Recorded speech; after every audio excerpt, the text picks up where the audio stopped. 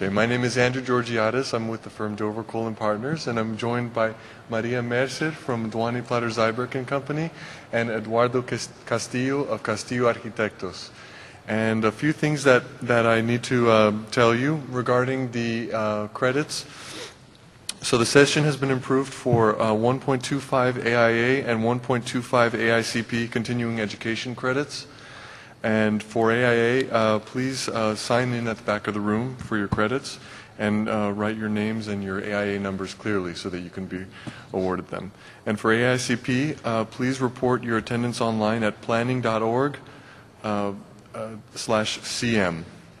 And the event number is number 19209 in case you need to register the event session for your AICP credits.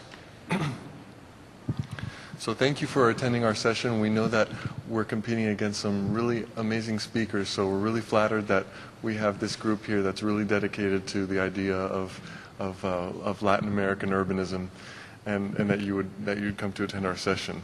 The title of the session is Two Planning Traditions of Colonial Latin America, the Hispanic and the Luso-Brazilian Townscapes.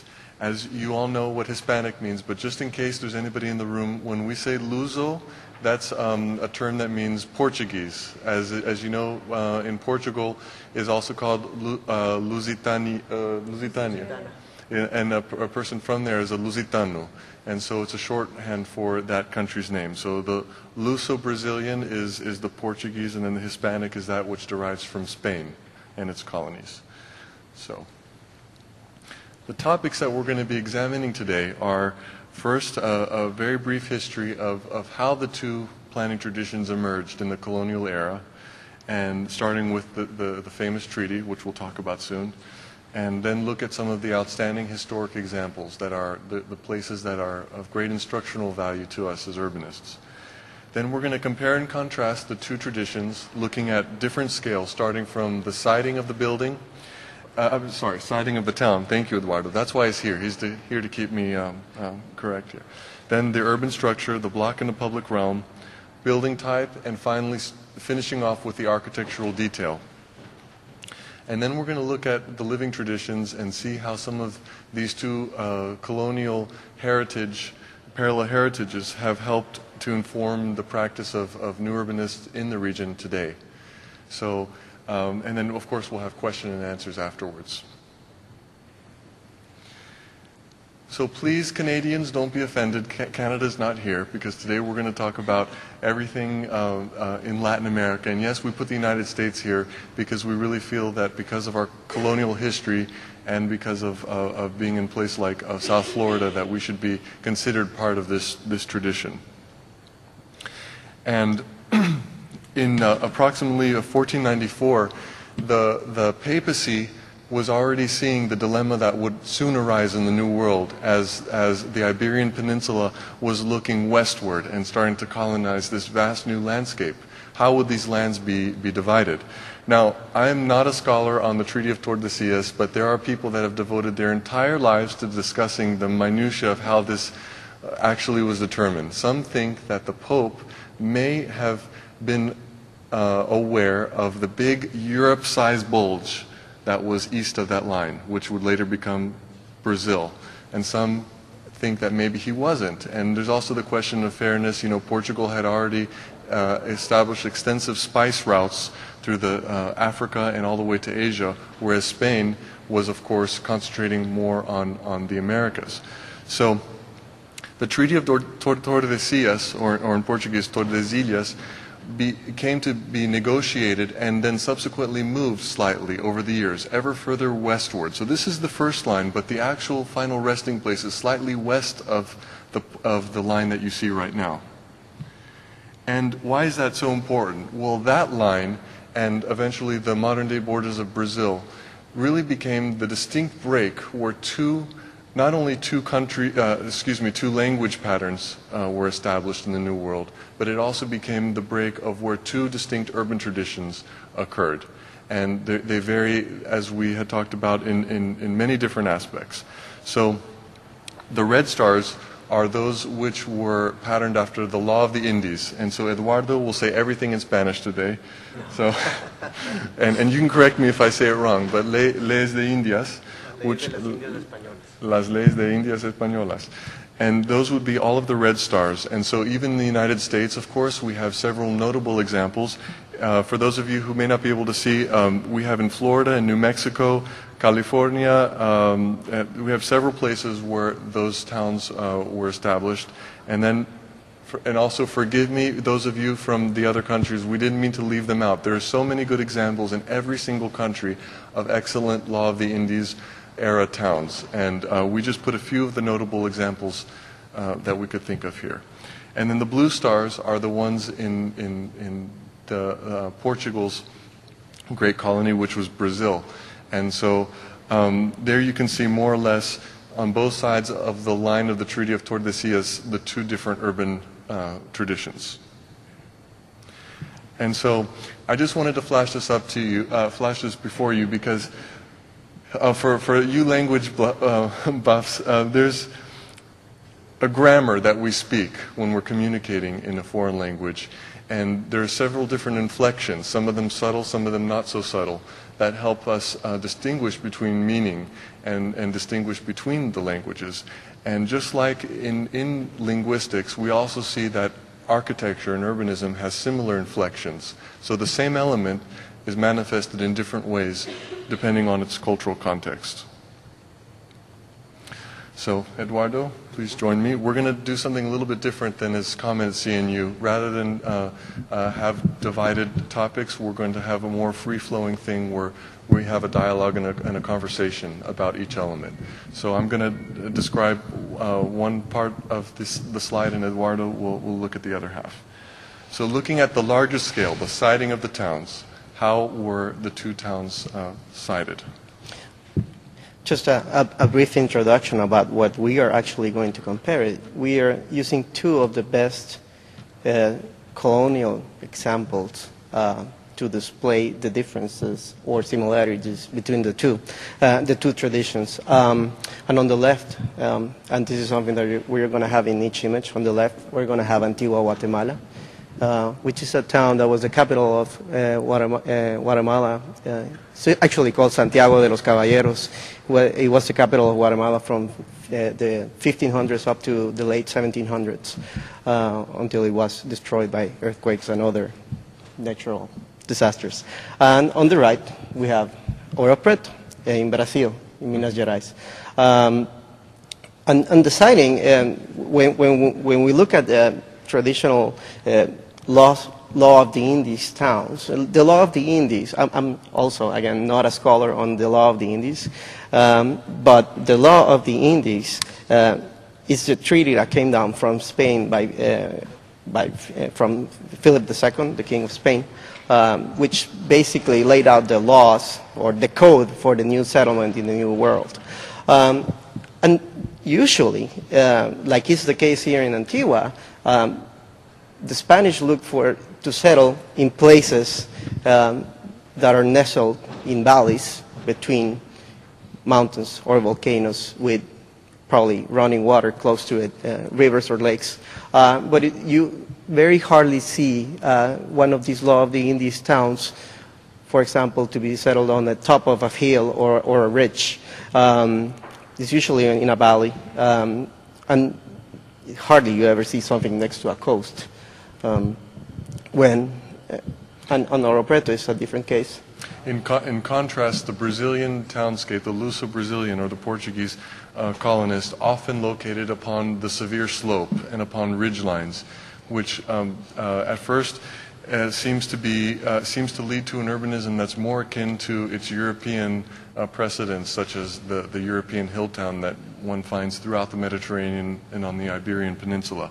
One other thing that we had to mention about the law of the Indies is that the Spaniards had a written document. They had a conscientious means and a consistent way of colonizing the New World through these declarations, which later became known as the Law of the Indies. However, the there's no evidence that the Portuguese approached urbanization with the same sort of consistency. The strange thing is though that the result is highly consistent and coherent within Brazil, but there was no similar declaration as to the appropriate siting of towns and the design of the public spaces. So that's one very interesting difference, the lack of a guiding document in Brazil versus the guiding document in the Spanish colonies. Then urban structure. And as you can see from this aerial image of Antigua, Guatemala, this is one of the biggest differences between the two approaches also. When the Spanish took to the grid for the structure, for laying out new towns, the Portuguese worked very differently with the topography. And in Antigua, Guatemala, you can see a system of blocks that were more or less 90 by 90 meters. And this also informed the size and the shape of the public spaces. And also, when you look into a block, it also informed the size of the lots and the shape of the buildings themselves. So you have grids within grids within grids, basically.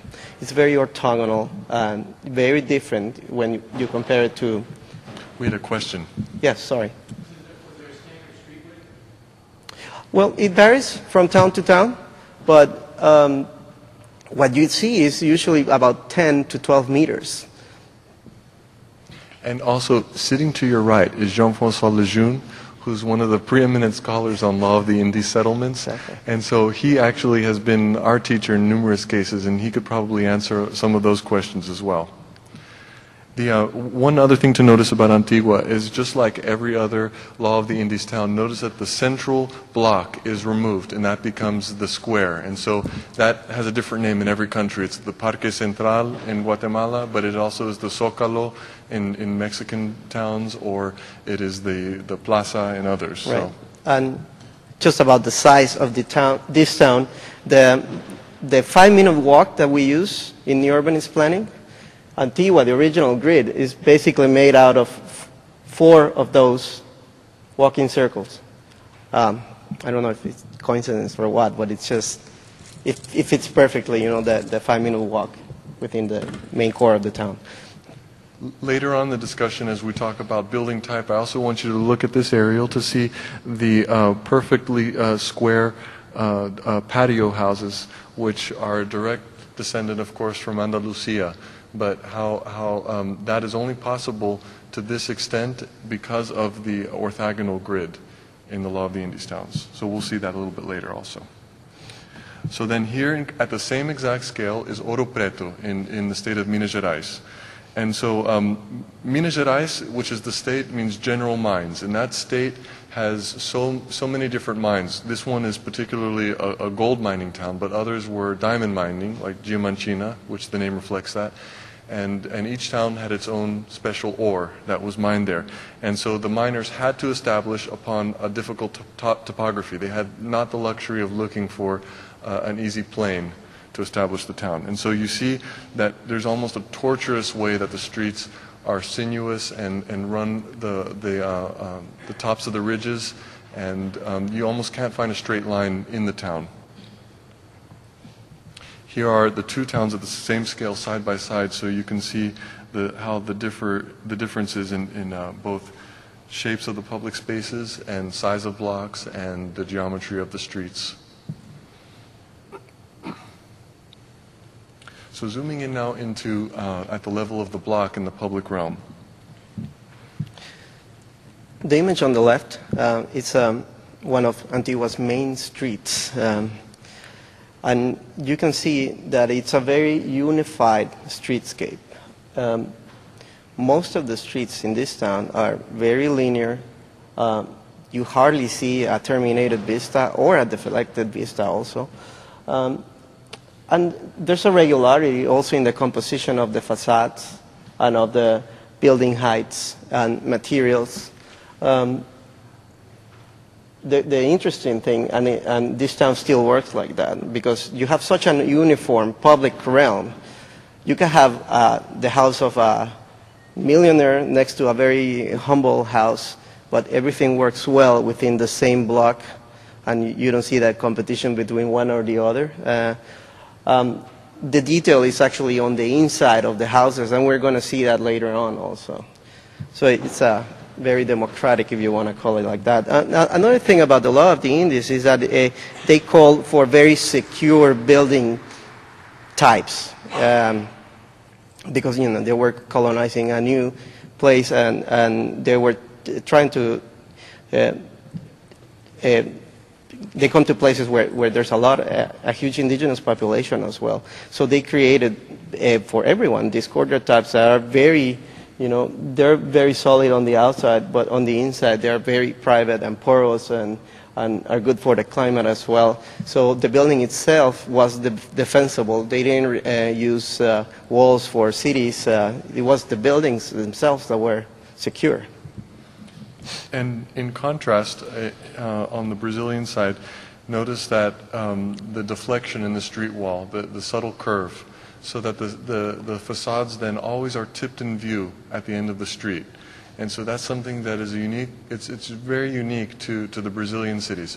Now, of course, there are exceptions, and there are Hispanic towns that have deflections, and there are Brazilian cities with straight streets. So we're just looking right now at what are the common patterns in both colonial spheres. And also notice the difference in the tendency of the spatial enclosure to be slightly more vertical in the Brazilian townscapes. We've noticed tend to have a slightly higher proportion of height to width in the streetscape as well.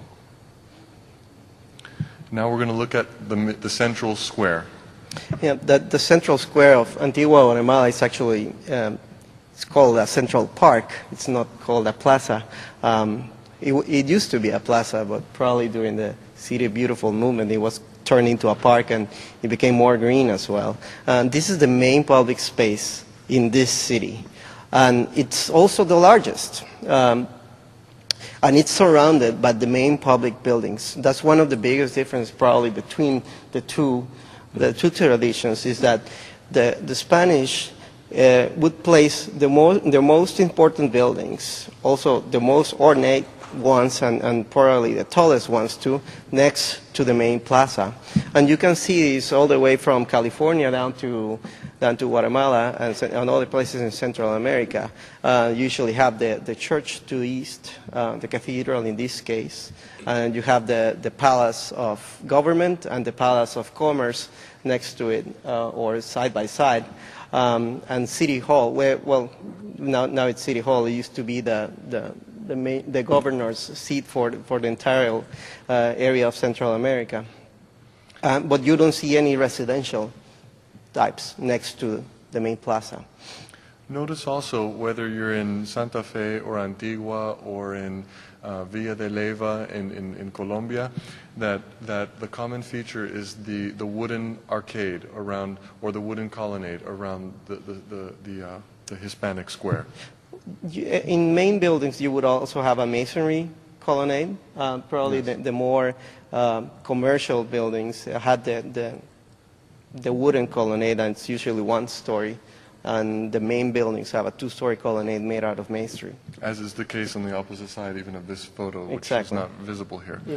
Even when you look down this way, over here, it transitioned into a more important building, but it's the same path, the same sidewalk, if you want to call it that. So the arcade or the colonnade as a frontage type is relatively rare in colonial Brazilian architecture. Rather, the facades tend to put their more smooth side to the square. And also the proportions of the squares tend to be more elongated, generally in the 1:3 or 1:4 proportion like this, rather than the perfect square of the Spanish town. And as Eduardo had mentioned, generally there's no dominant cathedral in a Brazilian town as there would be in a Spanish town. Generally the Spanish towns will have the large dominant cathedral and then the smaller parish churches that organize the different wards of the town. Whereas in Brazil there would be generally fewer churches of the same size distributed on the various hilltops of the towns. And that's true in Olinda and in Ouro Preto and in really all the places that it occurs. There's another type of public space that you see in Antigua, Guatemala, and law of the Indies towns, is the public spaces that are related to a church. Churches were usually the center of a neighborhood, or parroquias, parishes, basically. They were usually associated with a public space similar to this one that basically sets back the facade of the church and creates this void and this public space in between the street and the facade of the church. And this became an extension of the realm of the church itself. And you can see it in many churches. You don't see it for other building types, perhaps. It's usually related to a church, and that becomes the center of a neighborhood, more or less. And just as it's rare to have the perfectly square central square in a Brazilian town, also the secondary squares are also highly irregular and really based upon topography. And they're generally, there are church, let's say, squares that are anchored by a church in Brazil, of course, but many of them also have a more secular commercial aspect to them, as you see a lot of shop fronts and also the non-parallel street walls that are really just a widened part of a street rather than a square that has the shape of a square. The location of elements like fountains or sculptures is usually reserved also for the center of the plaza. As you see in the image of Antigua, Guatemala, this is in the main plaza, in the main square.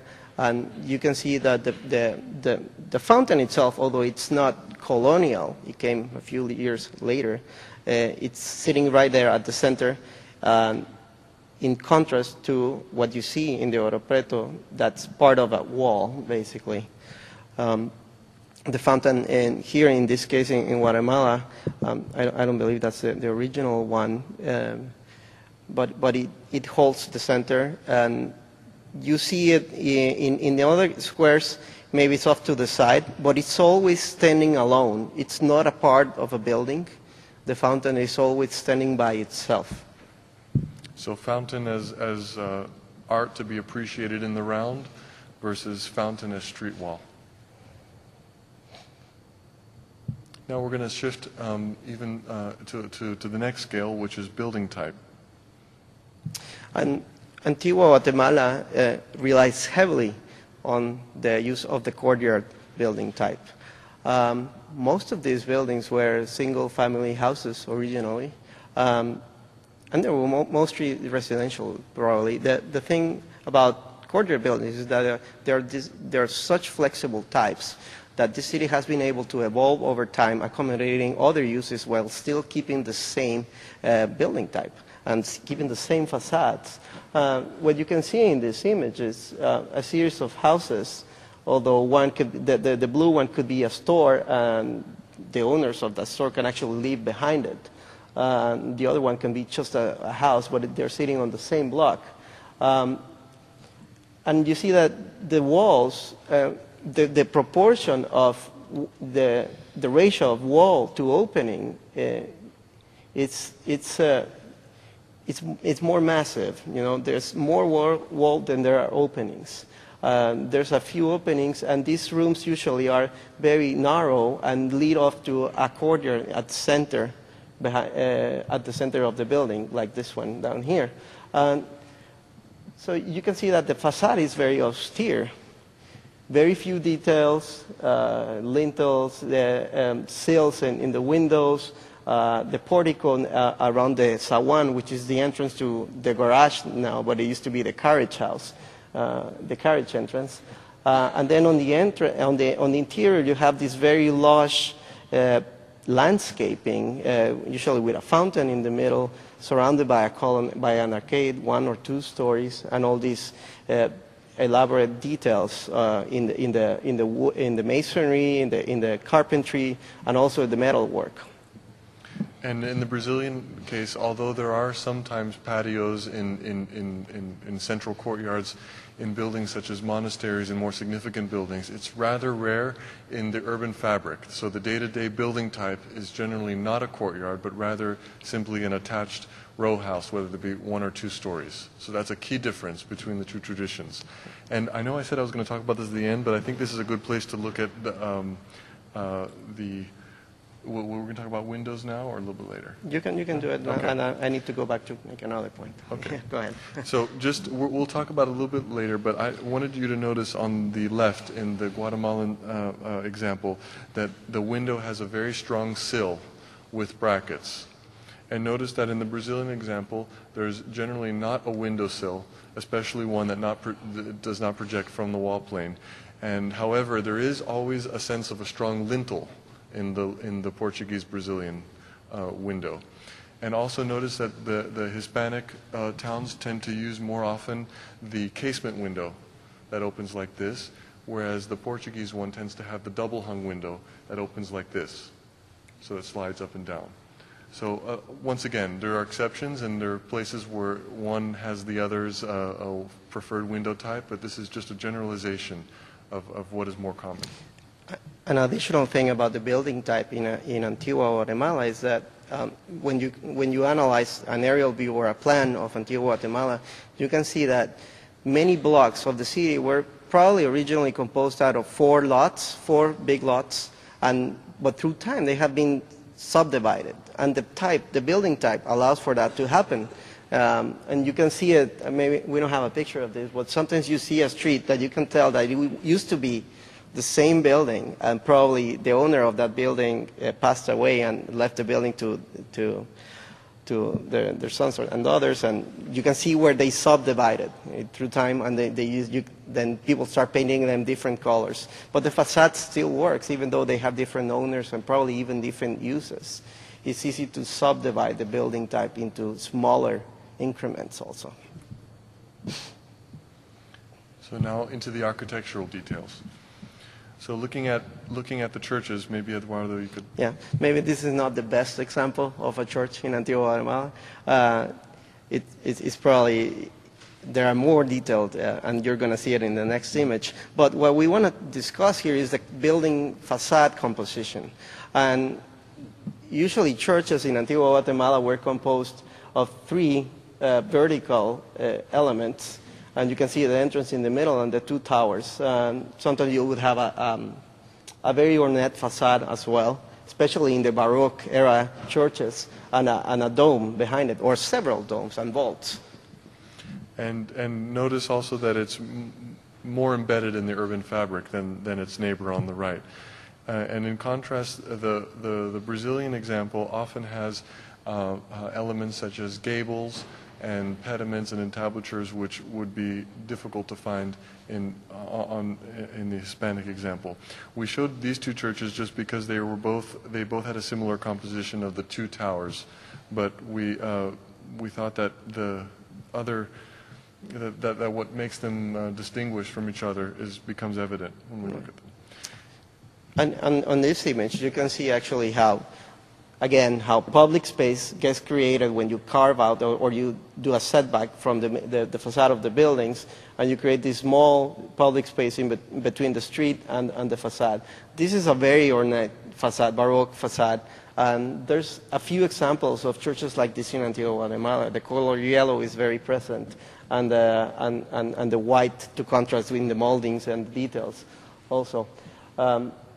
But you can see the same. Basically, it's the same idea as the church that we showed before. You know, the three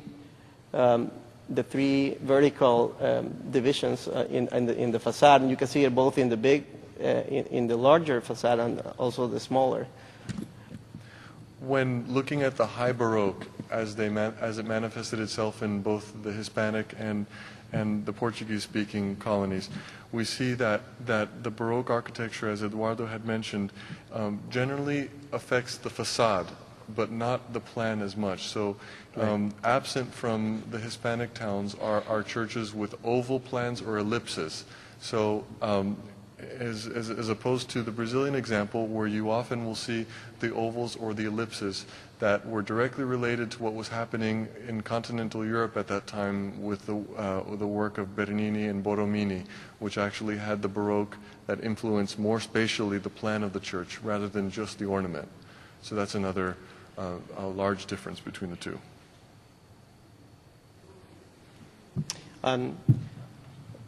In Antigua, Guatemala, and many other Spanish examples, you see the domes on top of churches and vaults as well, and they were built out of masonry, and they were, you know, structural also. That's why you can see some of these cracking. And since this city was partially destroyed by an earthquake, this is one of the few domes that are still standing in this city.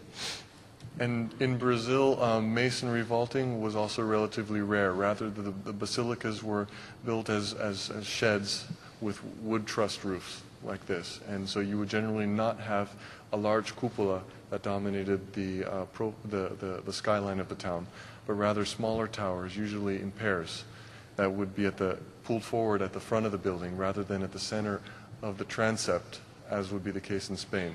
So an interesting thing is that in some cases the Hispanic tradition was following more closely the Iberian Peninsula, but in other cases the Brazilian was in different aspects. So,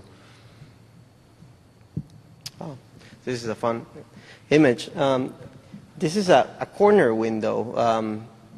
These are very common in Antigua, Guatemala, especially in houses that had very wealthy owners. The corner window is usually in the main living room, and it was used to.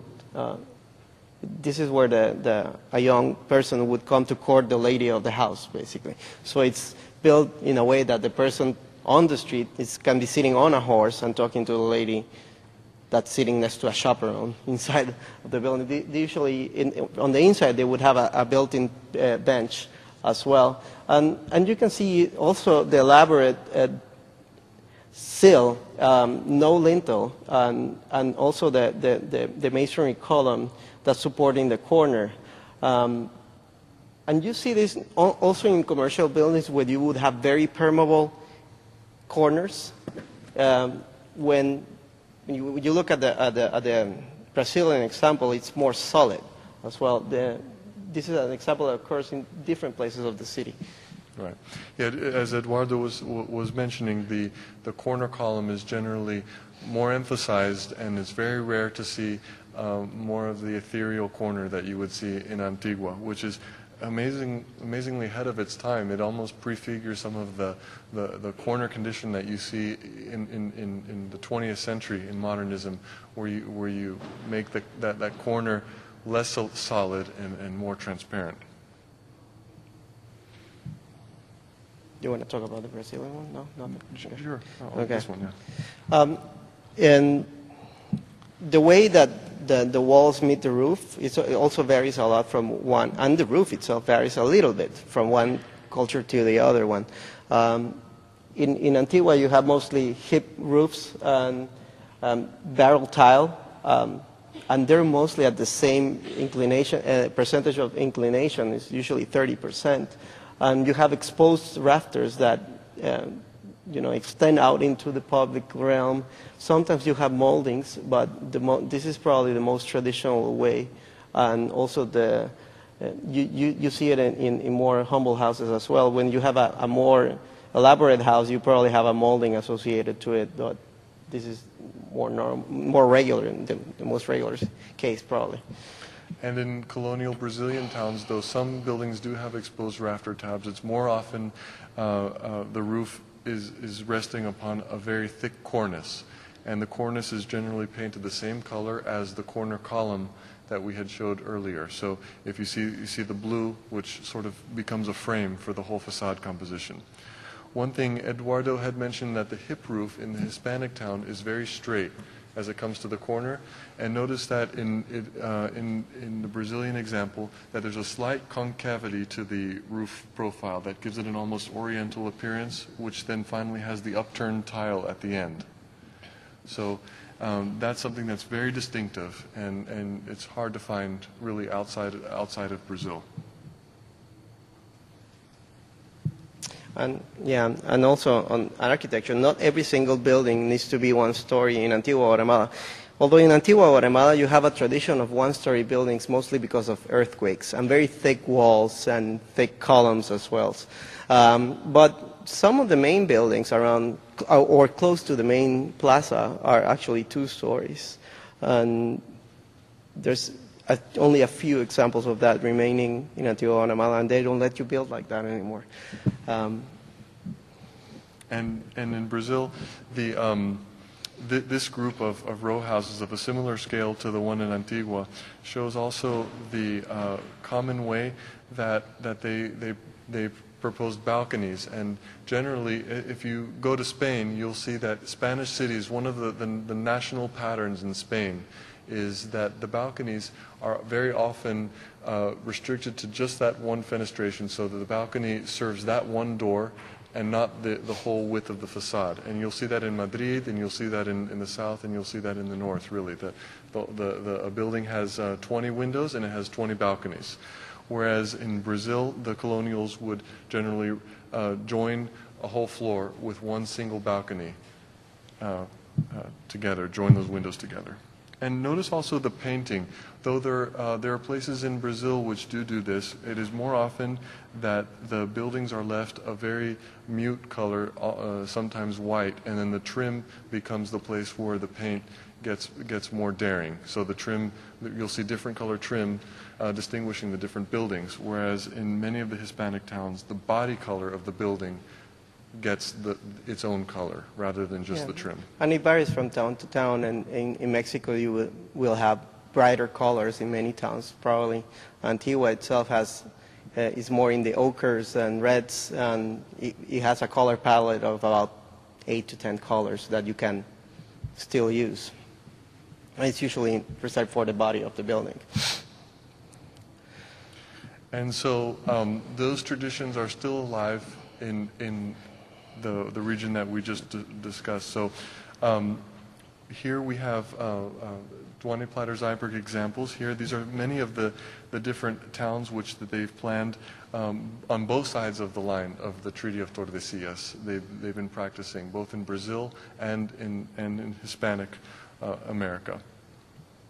And then Eduardo Castillo, along with Dover Kohl and Partners, occasionally has had the privilege of working extensively throughout the Central American countries, oftentimes informed by the urbanistic and architectural patterns of the Law of the Indies tradition.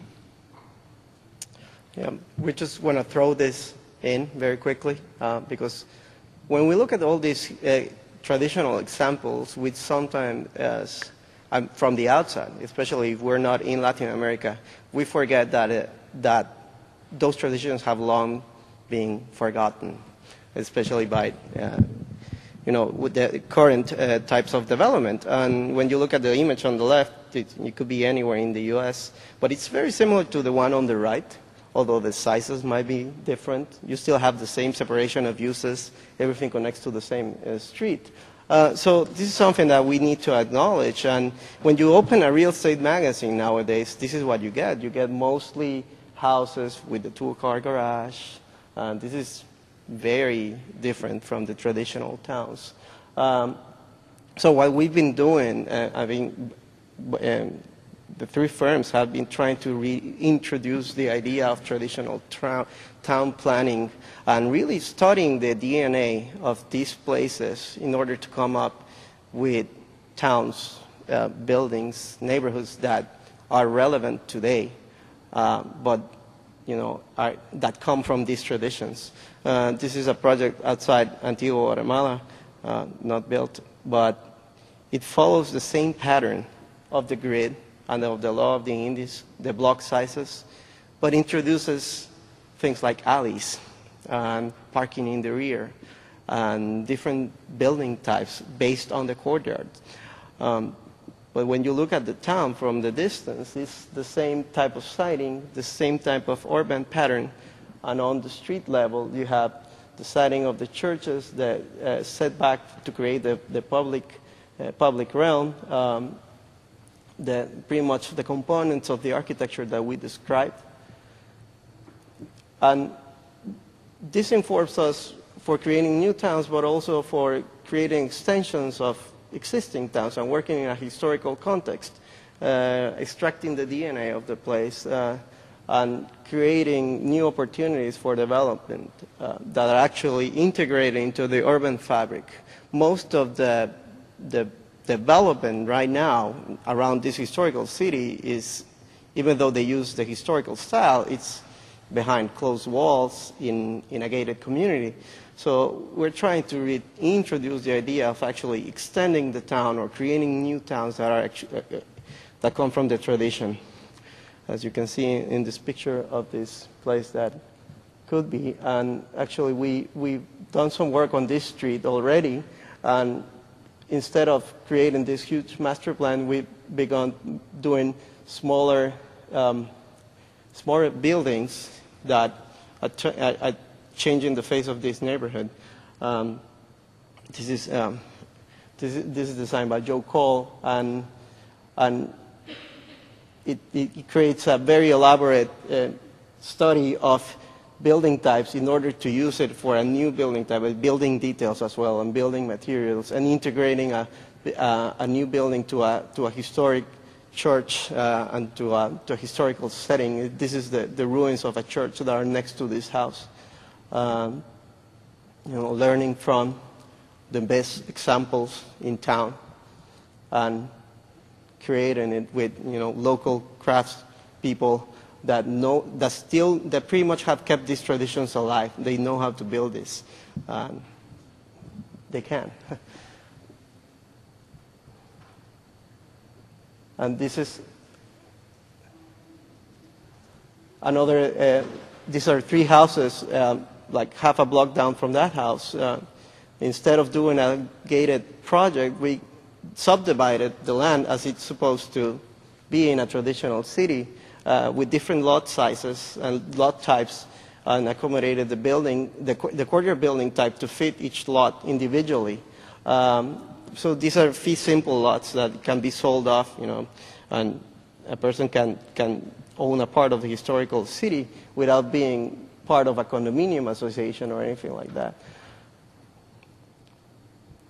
And another thing that we tried to do is actually investigate these building types and these building traditions and come up with new types that are based on that.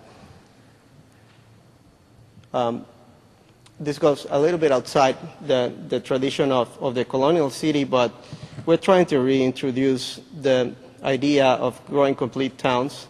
And so we do hands-on sessions, and we do public participation and codes for towns that are actually already grown up, and that started probably as a law of the Indies town, but have become very different when they've grown up.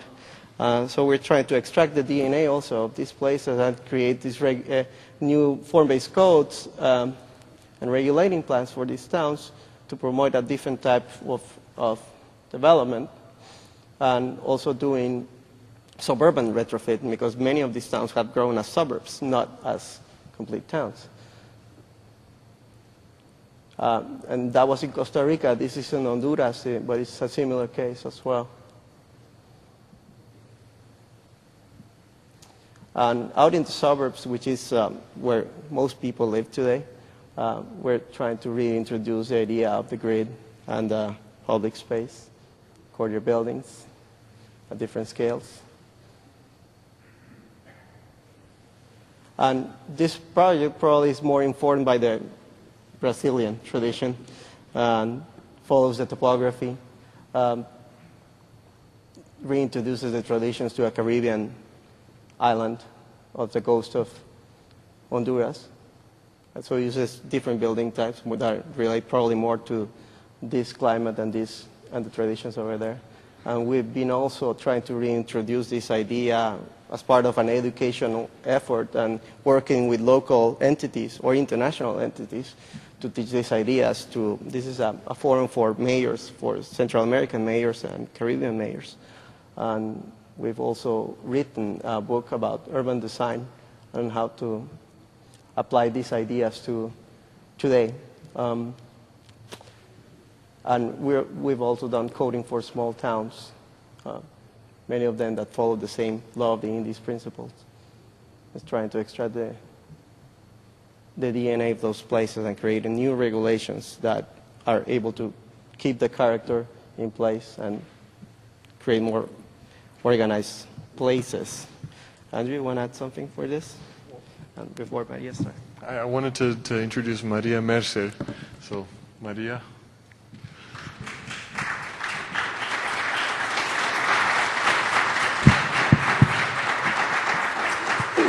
As you mentioned before, Maria Mercer is from Duany, Plater-Zyberk and Company. Thank you, Andrew and Eduardo. It was great. I think we can say that we learned a lot, and it's important to realize that we have to appreciate our history and to learn from it, but not negate it. We have known the situation and the new urban development situation in our countries, especially south of the border, south of the equator, and the dramatic changes that we have faced in the last decades. So I'm jumping in history a little bit. We had a lot of, the historical things, and they brought us to what it's happening today and how the new urbanism is trying to improve the situation of the conventional suburban development being produced in our countries.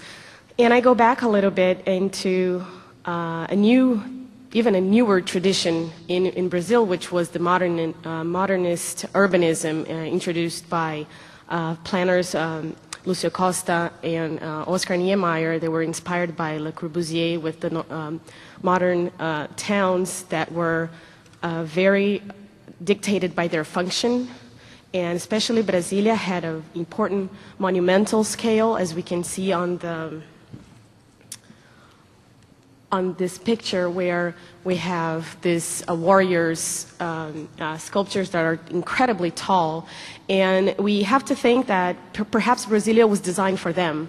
And it was really a problem in design scale, where the city has grown twice the size as it should be. So it was definitely designed for the car, where the pedestrian feels neglected. And it has created spaces like this. This is the pilot project, the aerial photograph of the pilot project, and you can see it's in the shape of a plane. It has, this sort of idiosyncratic ideas, and this is another shape that you could probably relate. So one of the things that occurred in Brasilia, and this is an incredibly different pattern that we have seen so far in this lecture today, and it created what we call the super blocks, which are these larger structures, but you don't really see a lot of permeability through. So there's not really a grid like the layout of the Indies, but Brazil is fairly flat, so you wouldn't have the organic pattern of the historical towns in Brazil either. So what came to happen was this crazy hybrid of modern urbanism. The blocks are very large. They have about 900 feet, so 300 meters by 300 meters, and we see that there's not a lot of permeability. The mobility is definitely completely car-oriented, and some of these internal streets were actually reversed because they were designated to handle the commercial areas for the neighborhood and try to work the smaller scale neighborhood as a more compact place opposed to the monumental areas of the ministries and the civic spaces of the government, though they had to reverse because people weren't really walking to shop. So there's not much walkable urbanism happening because the conditions of the space are not very friendly to people to walk on the streets. We can see here the incredible monumental scale of the town, and as a retrofitter, I would love to come one day and infill this entire esplanade with urban blocks. I think it would turn out to be a great thing. So you see that there's no scale whatsoever, not for the car, much less for the pedestrian. It doesn't really create a sense of place, and it doesn't create the places that we really love and places that we visit. And the dimensions and the design have a lot to do with that. So then I will move a little bit to other traditional cities in Brazil. And this is a photograph of Curitiba. It's my hometown. So I'll probably be very biased towards it. And I think that Curitiba is one of the cities that do show a great mix of urban components. It has the incredible neighborhood structure that we see, and it has a town center, a very mixed town center. So we can see through the aerial photograph, it's a very connected city, and you see the neighborhoods and the town center with a lot more density on this slide, and a lot more green and residential scale neighborhoods on the other slide. Another thing that is very famous about Curitiba that could probably say that put us in the world map was the BRT system. It's called the Integrated Transit Network. It's RIT in Portuguese. Most known as BRT is for bus rapid transit. And the interesting image on this map is that the reds are actually the ciclovia system or the bike path system that connect parks through pathways, very well distributed throughout the entire system, throughout the entire city, in addition to a very efficient bus system. So the city grew. It's a very compact town in terms of area, but is incredibly dense. It has about 2 million inhabitants. So it has, you can see in blue, perhaps not much because the map is quite small, but it's a city that has lots of rivers and valleys. So we have been able to keep many of those green areas as parks. So it indeed created a beautiful system of greenways, paths, parks, and transit. And these are the components that need to be part of a good, a well-planned city. And then we jump to yet another dramatic issue, which is São Paulo and the metropolis. So we have been, in urbanism, we discuss the places in various scales, the region, the city, the block, the community, and the building. And here you have this amazing view of the São Paulo skyline, and it's a metropolis, and it has to be looked at as such with all the problems and the issues. But also, it is an incredible hub of activity. It's culturally very rich, and also financially very rich. It's our financial capital of the country. Interestingly, São Paulo had also plans. It had been developed and planned, including this map on the right, which is the areas of Jardins. It was designed by Barry Parker, and Jardins means garden. So these are this is part of the Garden City movement, where they designed the neighborhood. And the photo on the other side, you see that the tsunami of towers was not able to take over the neighborhood because of a paper. It is legally, it's prohibited through a document that to grow or rebuild in the neighborhood of Jardins. So I think, we have to think of the fact that regulations still have a great responsibility in keeping our cities controlled and well organized. And unfortunately, I will have to share the news that suburban sprawl is not a privilege of America. It has affected many of our countries in South America, and I would like to show in the future slides the ways that we have been thinking on how to provide better ways of planning. So this doesn't have a place. I'm not saying where this is. It doesn't really matter because it happens everywhere in the country, from the Northeast to the South and Midwest. So this is not really the point. It's just to show that the city is really sprawling towards the suburbs, and it's becoming an incredible green patchwork. And one of the biggest issues we have in South America as well is security.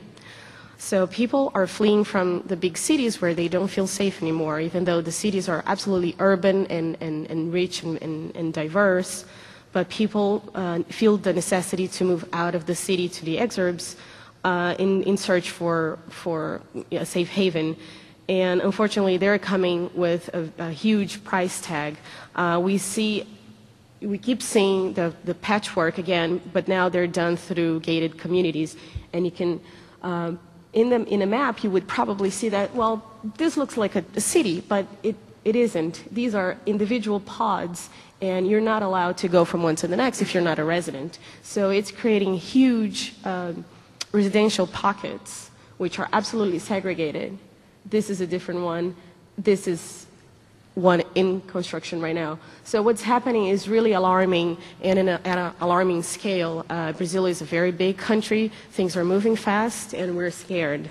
So we now start to be able to get comparisons like we do as planners, but especially in America. America is very generous in providing us examples of conventional suburbia and traditional neighborhood development. So this is in Campinas, and you can see the city has a good mix of housing and civic spaces and density, and is a connected, balanced town. However, there is a huge tendency of the suburban place being built, which is separating the residential use, the commercial use, the office, the district, all of them fed by an incredible system of highways, which are taking many, many hours of people's lives through commute. So this is the first project that DPZ did in Brazil over 10 years ago, and it's to show that we also have to be very sensitive of the contextual scale of the context of the place, to be very culturally sensitive when designing for a new town. And this example shows specifically the question of security. How are we going to handle security when the only thing people care about is to be within gates or a walled community? So this image here shows a little bit of the technique that we used. And this project is actually being implemented right now. It has been updated. It doesn't look like the next photo that I'm going to show, which is the master plan. And over the course of 10 years, development has changed dramatically. So when this project was designed, there wasn't a lot of development going on in the country, and people really reacted to having a complete new town being developed in a greenfield. So besides the hurdles of approvals and the reaction of the NIMBYs, which also happened in Brazil, I think the project was able to evolve and be more competitive and compatible to the reality of today. So you can see that there is a crust of a tighter fabric of houses. So buildings are either touching each other, either attached or in smaller lots, forming some sort of a crust that will protect the interior lots, which tend to be larger. So by providing a variety of sizes of lots and variety of housing, you also provide a more secured unit that you can develop. And it has a permeability and connectivity, though it could be secured. What we didn't want to do was to allow the plan to be absolutely mandated, through automated systems, because this is one of the things that people really care about, and the market is driven to automated systems. So how do you access your neighborhood if you don't have a gate? So it was designed to accommodate the need, but not driven by it. So this is the overall master plan. It doesn't look like this today, has been updated. And we can still see that there, the neighborhood structure is visible. There's a town center. So even in creating a new development, we need to think of how to use and employ the best practices of urbanism that we see in traditional planning. So moving to another part of the country, also in terms of security, we tend to look at the city and pay attention to the best qualities of the town, because the projects need to be very contextualized. The market and the people will not appreciate a town that it's imposed on them if they don't fit in very well with their own traditions. So these are some studies that we have done to create, security. So this might look like a fortress because of the color, but this would be buildings or a higher intensity use, or perhaps attached buildings, creating the protection surrounding an internal grid of blocks and lots, still with green spaces, civic opportunity, and the opportunity to be connected when situation gets better in the country. So here are some models.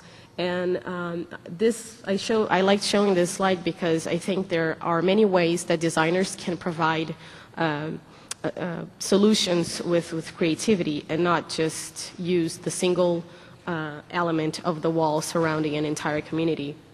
So this is the outcome of the project.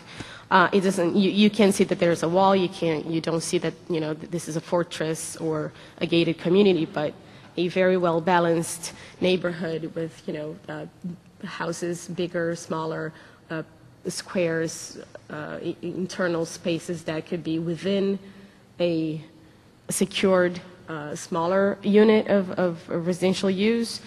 Although there is a mix and all the components of good urbanism. And also because we have over 8,000 miles, 8,000 kilometers of coast, I'd like to share a resort project that we created. And these images show a comparison between a very loved place, which is Praia do Forte in the northeast of Brazil, and it has its traditional, authentic town design, in contrast with a very suburban resort plan. So this is absolutely the most loving and successful place in comparison to a very ill-designed project that doesn't even deal with seasonality. And a very interesting thing of this place was the first one that allowed us to create the Brazilian transect. So by now you're probably more familiar with the transect, which is the guiding tool that we use in all our plans. And this in the middle is the Hawaiian Ahupua'a, which is the Hawaiian transect that goes from the mountain to the sea. This is the urban transit that goes from natural. This is perhaps the human transect that goes from natural to urban, and this is the coastal transit in Brazil, showing the different types of nature in a natural environment. And this goes back to the origin of the transect, actually, when we studied the cross-section through nature, which led us to create the urban transect. So this is the outcome of the place, and I would like to show you the regulating plan for this, because it shows the approach of creating a place that is more integrated with its site. In this area here, we have dunes, and it's a very sensitive area where we dedicated very light imprint use with larger lots, and it's a very rural condition where the sand paths are going to be kept. And as you come towards the center, you can see that there is also a transect that comes from these more natural areas towards the more intense areas, and this is where the main street happens with the action of the beach resort. So it's a very large town We created also an additional town center for the city that connects north-south. And this is the BR 101, which is the main highway that connects the country from north to south. And this is a detail of the codes. As Andrew and Eduardo were showing earlier, I think the urban codes, urban and architectural codes, are documents that are very important to accompany each design because they will regulate and make sure that everything is in place and allocated to create a very balanced, diverse, and successful place. We see here that we have a part of a district that could be a hotel, and there's a lot of green areas that have been preserved, some civic areas that are also structured to be like that. And this is, the watercolor that shows the outcome of it. There is the main layer, the first layer of the town that has been, that will be restored. As we know and are very aware of climate change condition, we know that the sea level rise might impact entire coastal towns. So we need to be aware and make sure that we provide enough room to create a coastal town and later not see it disappear. And this is just another illustration to show the condition that we can use several types of buildings and design to allocate uses where there is more sensitivity in the site. And I'm coming towards the end, and I'm showing with this last project the approach to higher density. In comparison to America, our cities are growing to be a lot more dense, in Brazil especially. Of course, that many countries in South America are facing the same challenge to accommodate population growth. So this is an infill project that has a funny L-shaped site. And the status quo of development in the town was to employ the maximum development capacity that the site would allow you, as shown by the neighbors, which is creating a tall tower on top of a podium and provides no urbanism whatsoever. So the city is just being filled with buildings that are very tall and completely sat back, and there's no attention to the facade or the public realm and interaction with the private realm. So what we did was to try to get all that mass that we had, all that amount of square footage that we were allowed, and through a creative way trying to play with the mass and provide a piece of urbanism inside, even if it's a smaller site than a block. So this is how it looks like, and it will hopefully look like soon. And the interesting thing to observe in this slide is that in the ground we call it the pedestrian scale of urbanism, and in the towers it's the real estate and development. So it is a double use urbanism that we need to think about, and how to provide realm for humans and to be pedestrian friendly. This happens to be a pedestrian walk, a paseo that cuts the block, providing uses, shops, restaurants, a movie theater, and up above you'll have the residential apartments that are needed to accommodate the incredible deficit in housing in the country. So in contrast to many projects that we see that completely neglect the street, we would like to see that there is an alternative, and through design to create better places. And this is just a similar project where we emphasize the need for this dual urbanism, which is, I'm repeating again, just, because I like to think about it. And this is the pedestrian realm where people shop, and the streets are friendly, and even it's car friendly. Why not? We accommodate parking. There is a clever way of accommodating the needs of a project without having to be limited through a very by a very obsolete zoning code. So, and this is the development part of it, where we need to make the project work and to provide real estate as well. So the last thing I'd like to mention is that this might be the face of the new world. We haven't collectively been thinking about incredible amounts of density and intensity, and many of us think that towers aren't sustainable building types. They're just suckers of energy, and I think that it needs to be contextually analyzed, because this is the reality of South America and Latin America, and how we can still create good places for people without having to just think about the obsolete zoning codes that only allow towers to be built on podiums that are absolutely car-friendly and obsessed, creating a negative impact in our cities.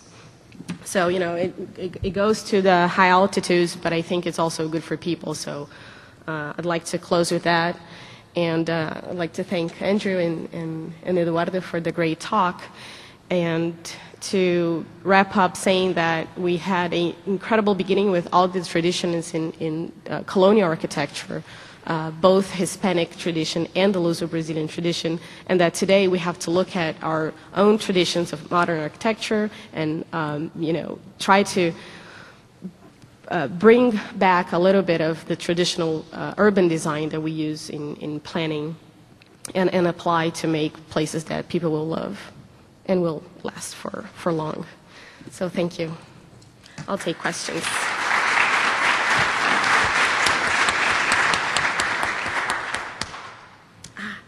Thank you.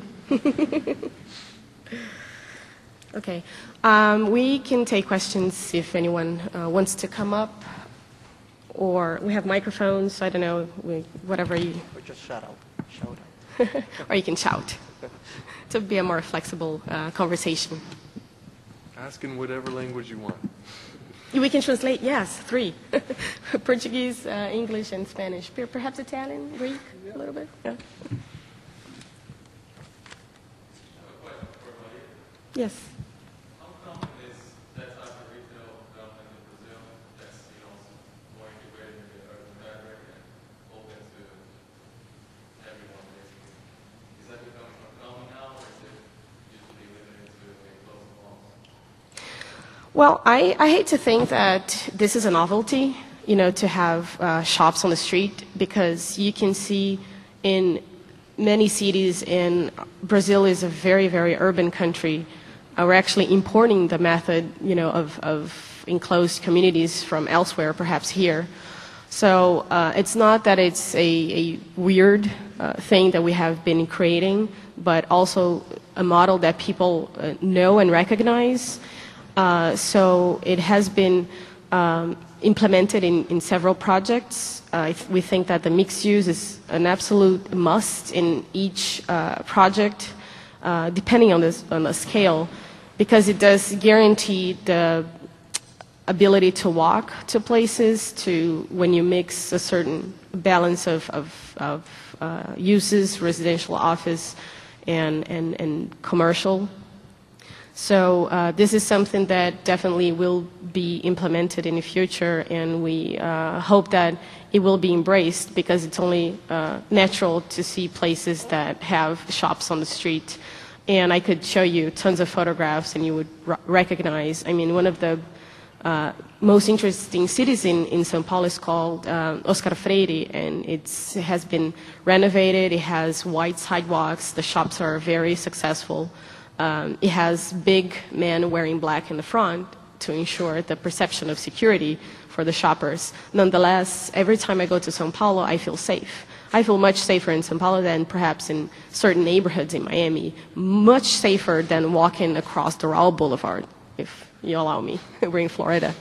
So yeah, this is a matter of perception and a matter of market. I think it's going to be a model that people will support. Just to add to that a little bit, it also goes back to the regulations. Sometimes in Latin America you see towers surrounded by walls on the first floor in very urban areas, which is probably the extreme of trying to make something secure. But if the regulation does away with that wall, you can actually promote mixed use again, and instead of walking down the street with a lot of blank walls. And the other thing, especially about the images you were showing about the retail, is that pedestrian streets work in Latin America when perhaps here in the U.S. they have tried and failed many times. Yeah. Well, there's one key thing that perhaps could be a big difference when we talk about pedestrian streets is that you have the population density. People are on the streets all the time. When you build, 20-story buildings that are mid-rises, because we have much taller buildings in South America and in many of the, most urban or bigger cities, capital cities. So you do have that in your advantage. You already have your shoppers right there. They just descend through the elevator, so you don't really have a lot of work to attract people. They're already there. So this is one thing that is to the advantage of the commercial and pedestrian streets as well.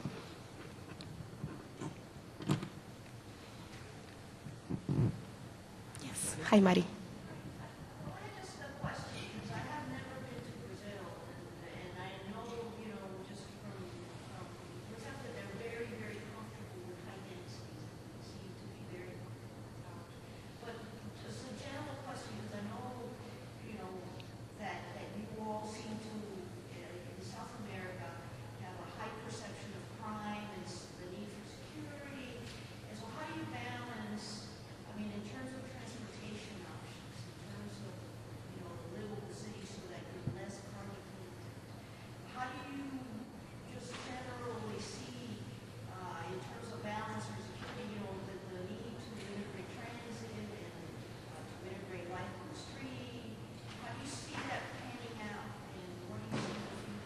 I think transit is absolute key. I have to admit, in Curitiba, with the great famous BRT system, is now absolutely clogged with traffic. It's a tragedy that has come upon my hometown because people do not feel comfortable riding buses all the time, but also because the system has already reached its peak. And there's a lack of investment in transit, and it's a cultural problem that needs to be addressed. I think that once there is enough transit that it's comfortable, reliable, and inexpensive, people will choose to ride it. And there's also big pressure from the car industry, which is very, very strong in Brazil. So we can see some similarities to the U.S., where the car is a big economic weapon also. So there needs to have a balance to make sure that the cars are not going to be taking over the cities, because it's creating a huge nightmare, and it's just not economical nightmare, but environmental and people's lives or quality of lives are decreasing. But I don't think that the question of transit is directly related to security. People do take the transit if they need to, but they're not just not going to take bus because I'm going to be robbed inside of the bus. There's different, security has taken a different approach, and I am biased to think that it has become a big market challenge, because people demand to be buying in projects or developments that have a gate in the front. And this is the single most method of selling real estate in Brazil these days, is to show the guardhouse. I mean, you don't show the place. It doesn't matter if the lot is beautiful, if there is nature. You do see happy people in the real estate marketing material, and you see the gate. But how you get that, it's really beyond their perception. So creating places, it's going to be a challenge, because but it will be successful once the security is addressed. And I think that there's so many strategies that can be employed in providing not only the automated security, but also the perception of security in these places. Yeah, and on that note, I do believe, and we've seen it, we've seen an evolution of urban design projects in the last few years in Central America. But I believe that good urban design is the key for, for working with the security. You have to have good urban design, and people have to. You have to provide a design so that people can walk out to the streets again. You have to make them nice and safe to walk on. It's a challenge, but you can see it in the first new urbanism-inspired projects in Guatemala. You have the large condominiums lined by habitable space, different building types, apartment buildings and all that. And now you can see security being dealt with at the block level, and it's starting to work. So if you create a better public realm, I think we can deal with the security issue, slowly. It's also, in many cases, it's a matter of perception as well, that the public is already, very fearful of being out in the public realm. Yeah, people, it has become an addiction.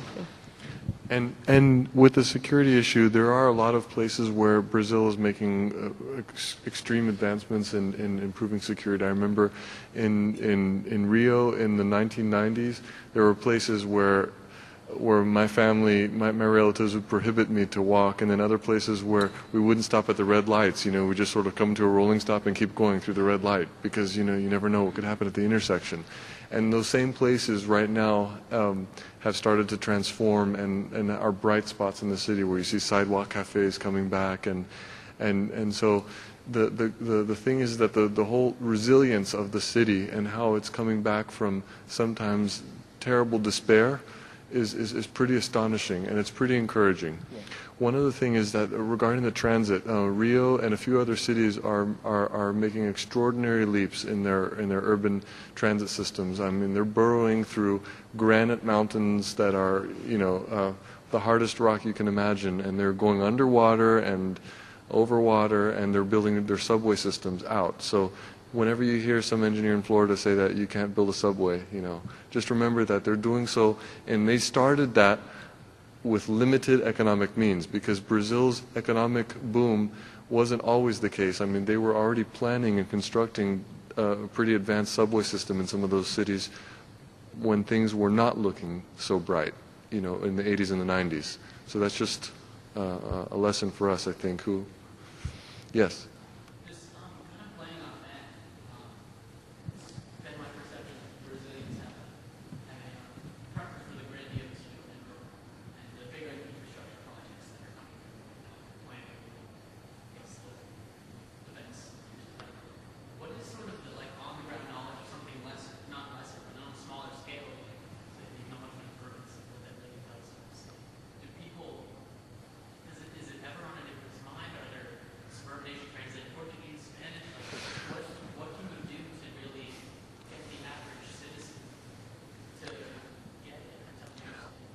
I think I don't want to. Maria's the real Brazilian here. I'm just someone who. But You're just a third. I'm just a pretender. But I think that at least observing the parts of the country that I know, I think that Brazilians have they never fled the city to the extent that Americans did, and I think a lot of them continued to live the urban experience to a much greater extent. And so I think to a large swath of the population who have just continued living a satisfying and high quality of life in great metropolitan centers, I think they get it. So now, of course, there is always room for improvement, but I think that there's not that sort of, it would be, if we were to translate that book, it would have to be a little bit of an adjustment to what the market is, because here we had to say, a whole generation has forgotten what a city was like. There it's not the same. So I think it's baby steps both ways. We haven't gone far enough to suburbia to have created the situation that we've seen in the U.S. but we haven't also incorporated, this passion for developing, great urban towns. So it's still adapting itself to, incorporating new ideas, but, having the thought that going back to what the U.S. Has faced is being in their heads in terms of awareness. Of course, that I think that translating all the books, it will have to happen. We need to bring more awareness of the things that are happening elsewhere to really fight the conditions that we see that are developing more and more in Brazil. And we have many Brazilians in the room, and I think if they wanted to pitch in and give their opinion of how their lives are being affected, if they appreciate their urban centers. And I usually say that I was born and raised in a high-rise. So I think the urbanism is really embedded in the culture. And the new model that we see these days, which is the sprawling suburbs, is the change. But it's not the change for the better. It's the change for something that hasn't been tested in Brazil. But we know that it has been tested in here, and the cultural differences are not going to impact us much in this case, because we all know that the human being hasn't changed in terms of physical composition. So the commute is miserable as well. Not knowing your neighbors is the same thing. Having to depend and pay a lot of money for security is also alarming. So there's many comparisons that can be done, and I think that the great urban places will need to be designed in lieu of the sprawling suburbia that's happening.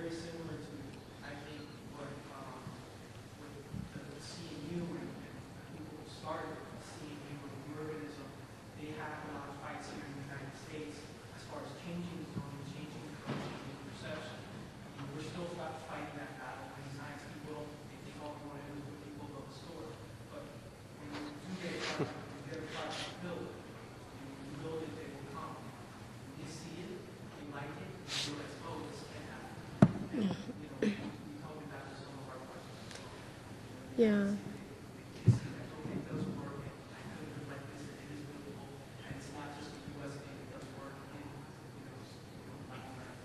Yeah, that's very true. It's a very interesting aspect of the status. You see that you live in a gated community, it's because you're doing well.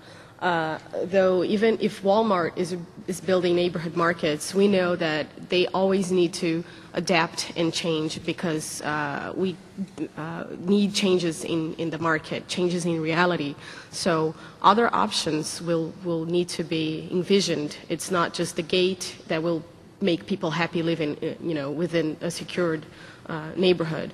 At some point, the demand will grow towards better conditions. They will demand better quality of public spaces, and not to be isolated within a residential pod.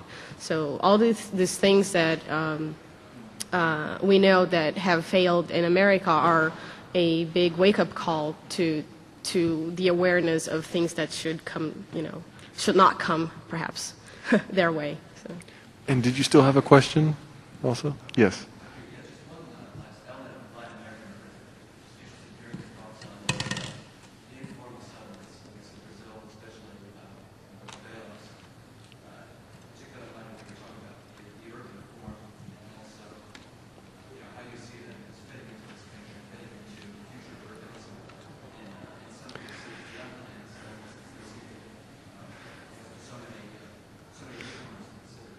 We had actually proposed a full day session that would, that this was actually just one piece of the puzzle. We wanted to talk about all of that. So you're absolutely right. That's something that really needs to be discussed, and that's the ultimate organic, free-form, intricate settlement, right? And there's so much that could be said on the topic. Maybe we could just have a conversation afterwards and propose maybe for a future CNU, but it's really the next frontier, because we have to address it, and we have to learn from everybody else too in the South, and approach that subject with a lot of humility. Yeah. Actually, we're running out of time, so I just wanted to say that this is the New World Congress, and we do appreciate the fact that we have a session especially on our new part of the world, that we're now looking at the map upside down.